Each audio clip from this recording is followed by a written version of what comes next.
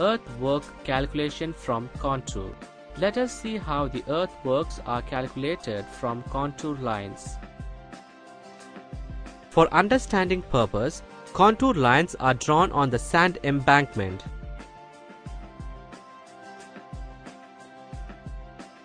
The space below the datum contour line are to be filled. So, the earth above the datum contour line are cut.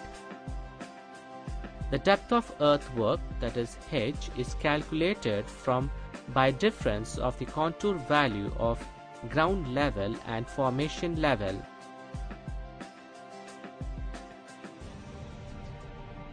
Then the area of cross sections are calculated by A is equal to B plus NH into H.